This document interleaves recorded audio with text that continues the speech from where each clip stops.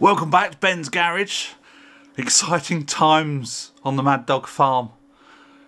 Not only is Christmas just round the corner, and I do like Christmas. I'm a big kid. I've even got an advent calendar, I know. If you can hear over my shoulder, that is the whir of the solar inverter. Yes, we're finally hooked up. Just ready for it to be cloudy as arseholes outside. We've had a little bit of sun today, and when the sun comes out you can hear the old inverter kick off, where the fans get louder as it's charging the batteries. At the moment, you'll see behind the door I've got 3 circuits running off the solar at the minute. So we've got my oven, which has a 32 amp feed. My oven draws 3.4 kilowatts. Here we go, look, sun's just come out. Let me just see how many watts that is.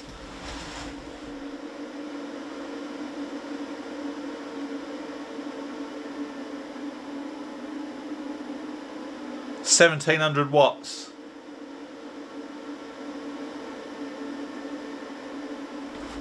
We like that sound. That's free electric coming into the house. It's a little bit in and out today, so you know. Anyway, yeah, I've got my oven on there, which is 3.4 kilowatts. Now, we fired the oven up yesterday, and from cold, the most it got up to was just over 2 kilowatts. So there's that. We've also put the fridge and freezer on it. We like that sound. The fridge and freezer inside is on solar, and all the power out in the barn. So that's the outside freezer, the boiler, the washing machine, 1,800 watts. We like that. Now our solar panels are rated at, if you can buy them, 2,200. Now they do say that you'll never get full power, but it's not getting full sun at the moment, so I'm hoping that we get around 2,000 to just over 2,000 watts coming into the house. That's the plan. We've only got 6 panels out there at the moment. So yeah, we've got the outside power, which is the boiler, the washing machine, the outside freezer, and all the outside lights. So the lights in the barn, the cow shed, and the boiler room. That's all on the solar. We've got the fridge and the freezer, and there's a little ventilation fan down in the cellar. That's on solar. And my oven. So far, the plan was that we're just going to get it hooked up with some things and see how it runs. See how much solar we can get in from outside to charge the batteries. Now, to start with, yesterday was our first day of having it all connected up with circuits on the solar. The day before, I had the solar panels connected up and the batteries connected up, because I managed to ground the battery case, and that was all done. I've also put a ground on the surge protector for the solar panels coming into the house. There's a breaker and a surge protector. That has to be earthed. That was all earthed. So on the 30th of November, I hope you can hear me over this row. Let me just move this camera because I'm getting a bit of reflection on the old... So on the 30th of November we had the solar power coming in to charge the batteries. Yesterday, when I got the circuits on, the batteries were down to 69%. But I wanted to get them charged up to 100% to start the cycle going. I wanted them fully charged to start with. So we charged them up on the grid. And that was pulling in just over 2 kilowatts from the grid to charge the batteries, and from 69 to 100% it took just 2 hours at 2 kilowatts, so 2,000 watts. So hopefully, if on a good sunny day our panels can generate around about 2,000 watts, it will fully charge our batteries in a, you know, depending on how much we drain them overnight. And obviously at the moment, last night was at 100%. Overnight it pulled them down to 73%, I believe. That's with the boiler cutting in and out. I mean, we switched the heating right down at about 9 o'clock at night, so it's on a very low setting, but if the house does drop below that, it will kick in overnight. So there's that. And the fridge and freezer, when that kicks in, obviously they run idle for quite a lot of the time. Voltage coming in, status of the battery, That's grid power, that's the inverter power, and that's the load on the house in percent. Come down. This is the kilowatt hours we've generated by solar, which is 3.9 kilowatt hours. Batteries at 74%. This is the hertz, so 50 hertz for us in Europe. This is the amps, so 1.2 amps from the solar panels, 4.9 amps at the battery. And then this is the watts coming in, so you got 280 watts at the minute, and we're using 32 watts on the house.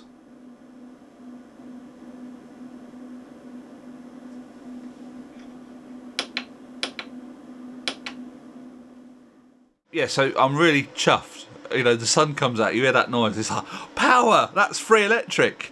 Obviously it's not free, it's cost us a little bit of money to get it all set up, but you know, it should pay for itself.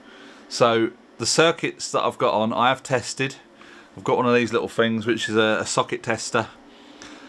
Comes up your voltage and it shows your lights, and the lights tell you if there's something wrong. Two left LEDs tell you that it's correct, all the earthing is good. I was a little bit concerned about the earth because the new distribution board, obviously the old distribution board has got the earth running outside, ground spike. There's so many meters of copper cable coiled up in the ground to spec, basically, for French electric standards or whatever. So that's earthed. So I've taken an earth out of that box over to this side, as you saw in a previous video. And but what you don't want to create is a ground loop. So I was a bit concerned with the new distribution board not having an earth. But I've taken a grid feed from that side to the inverter, so you've got your AC in and then you've got your AC out, which has got the earth on it as well. So the earth does pass through the inverter to the new board. So putting this in the sockets, it says it's got a good earth, so I'm quite chuffed about that. Now I've got an electrician coming, he's going to check my work, so there's, you know, we're all sorted on that front. But yeah, so we're just testing it now. We're probably going to run it for about a month on just the 3 circuits, possibly, and then just to see what happens, because I've got the Wi-Fi dongle on the inverter. Now that's a story in itself, getting that set up. The instruction, obviously all this solar stuff is manufactured in China. Chinese instructions are translated into English. On the most part it's fairly good, but the Wi-Fi dongle was a little bit tricky. Now I can bring it all up on the iPad because I've got it connected. What you have to do, if anyone's interested, if you've got a grow watt inverter and you want to do it, and I'll do a special video on it, but other than that I won't bother too much. But I'll just bring up the app, and it's the Shine phone app. Hang on, let me record the screen. Let's refresh the page. So today we've generated 0.5 kilowatt of power. We've got 2026 watts coming into the house. The arrows point down to where it's going. So we've got arrows going across to the battery. The battery's at 76% and it's charging at 1942. The house is drawing 29 watts. So the boiler's off at the moment. The freezer is obviously at idle. So, you know, we're only drawing 29 watts. But we can scroll down. We can see our totals for the day. Our totals full stop. So since we've had the solar system running and I've had the dongle working, we've generated 4 kilowatts of power, or you know, 4 kilowatt hours. So you got your storage imported from grid. So yesterday we imported 2.7 kilowatt hours. Now our kilowatt hours here in France on our tariff is 15 cents for 1 kilowatt hour. So that's just over 30 pence to charge those batteries yesterday. And then down here we've got this graph where I can switch off different things. So if we leave the yellow one on, that's solar production. So maximum it's gone up to is just over 2,000. So we can generate 2,000 watts. If I stick on storage production, that tells me, you know, how much we've produced for storage. Load consumption, I'll switch the green and the yellow off. So that's your load consumption. So the most we've ever pulled out of it is 315 watts. That's until lunchtime when I fire my oven up. So we'll switch that one off. Import from grid. We've not imported anything today. So that's that. So you come down here. We've charged at half a kilowatt, and we've discharged 8.8 of a kilowatt so far today. It was quite cloudy this morning, so yeah. So if we come down here, a little bit of trivia for you. We've reduced 4 kilograms of CO2. We've saved 1.6 kilograms of standard coal, and we've reduced deforestation by 1 tree. Hopefully those numbers will climb up. But yeah, so we've got all these graphs here. And you can go into the information from midnight, you know, tells you obviously your storage production, your load consumption. So we won't have been generating any electric until daytime. So let's come down here. You know, we've got like 1 watt, 2 watt, 3 watt, 2 watt, 3 watt, 4 watt. Now this isn't real time on the app. It's a data logger. So the Wi-Fi dongle data logs every 5 minutes. So it shows up on here. And then hopefully if I come down here, we're getting at 11:35 we was generating 2026 watts. So across here, storage production and load consumption. I mean, with very little load, you can see here where the boiler's been cutting in and out, like 147, 152. You know, up here 248, the boiler might have cut in while the fridge was fired up. And here at 8:20, 312 watts. But yeah, so you know, it's just, we're up to 78% on the battery, so that is really going up quite quick. So I can go onto the dashboard. That just tells me how much we've generated in a month in total. It's not a fantastic app, but it shows you what's coming in and what you're storing and all that kind of thing. So, but hearing that noise, it's like ka-ching, ka-ching, ka-ching, money. There's a song about that. So yeah, I'm really chuffed to bits with that. It took a bit of research, and it was a bit of a head scratch at times, but I think now it's up and running. We're gonna, as I say, we're gonna run it for about a month. It will be data logged, so we can see what we're generating, what we're using. I can compare it with the EDF app, so we can compare it with like November, and then we can, on the EDF app, we can show November, what we was using last month. We can show December and see what we was pulling from EDF in December, and then obviously when we get more circuits on the solar. The only reason I'm testing it is I don't want to put too much on the batteries to start with, because obviously we've only got the 2 batteries. They're 3.5 kilowatt hours each, so combined that's 7 kilowatt hours, but you can't draw all that power, so you only can get like 3.1, 3.2 kilowatt hours out of it. So that'll be just over 6 kilowatt hours of storage usable. If the solar panels are going to charge up these batteries quite quickly, plus, because the way I've got it set at the minute is you can have it, there's so many settings on these inverters. I've got it set up solar, battery, utility, so it will use the solar to start with for any loads in the house and charging. If it's not generating enough solar, it will pull out from the battery, and then if the battery gets down to a certain level, it will pull out from the utility. See, the utility wants to be last because we don't want to be paying for it. That's the idea of having a solar system. Then you've got your charge priority, where you can have solar, and once the solar is not enough, it will charge off utility. You can have it solar and utility, or you can have it solar only.